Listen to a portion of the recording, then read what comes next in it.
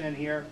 You know, don't come into here and say, oops, that's not the one I wanted to use. Sorry about that. That was the wrong one. I'm looking at the button. It's right here. Delete browsing history on exit. Make sure that's not checked, because if you check that, it's going to dump all those files and it's going to take you longer next time to come back into it.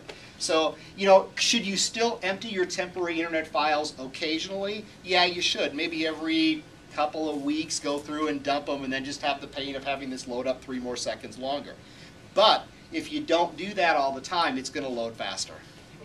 And then just another one, like, yeah. let's say